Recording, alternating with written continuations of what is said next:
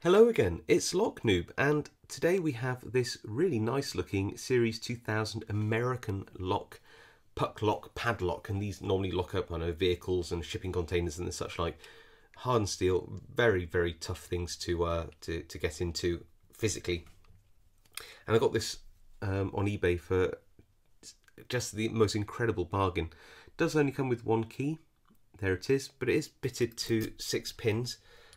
Doesn't like to come out of the lock very easily. I think it's got a little bend on the key, so I think somebody's knocked this while it's been in the lock. But you know, it's still a really, really nice looking thing. I don't know. That screw's a bit rusty, but the rest of it's in such good nick. It's hard to know whether it was very well used or not. Now, one thing is, it's really, really heavy. So I'm just going to pick this in a vise. I'll go find my vise. So here we are, nicely in the vise, and yeah, very easy to pick actually in hand. You've got to be quick though, because it does get real heavy real quick. Just rest it against the table. A whole lot easier to film though if it's in a vise, so that's where we are. Got a 1.2mm pry bar, goes very nicely on top of the keyway. Plus I got a Sparrow's lunatic and my favourite piece and gem here, so I'll just use the gem for now.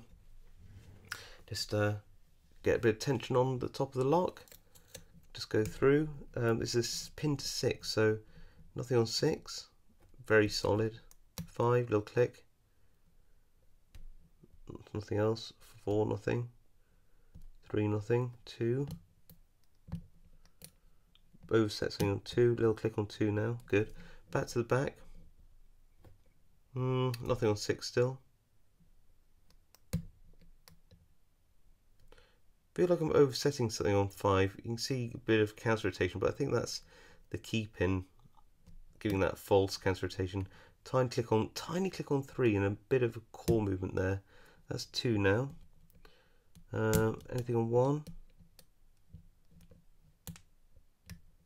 Oh, tiny amounts of movement on 2 and a little click on 1, and we are open. There we go. Okay, so not great feedback in there compared to a lot of American locks that I pick new. So certainly the amount of feedback does go down. Now I'm not going to gut this lock, but I'll show you why. It's just as it's got these little roll pins in there, which if I get out, I'll never be able to get back in. So I'll just show you how far we can get without doing that though. You can undo this little screw, which is weirdly rusted compared to the rest of the lock. Then,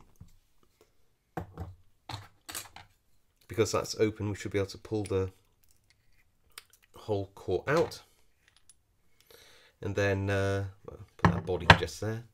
You can take this little spacer off the top. It's a bit like a little kick cylinder. And oh my goodness, is that greasy. Ugh, look at that. And then you've got that little split roll pin there, which I guess you could punch out, but again, getting it back in, I'm not so confident. And I quite like this lock, so I'm going to keep it the way it is. But yeah, it's the only other thing is odd about this lock is, as I said earlier, is it's actually pinned to 6 when a lot of American locks are as standard pinned to 5. So yeah, it's pretty good. I like the lock anyway. Well, I hope you enjoyed it, and I'll see you all next time.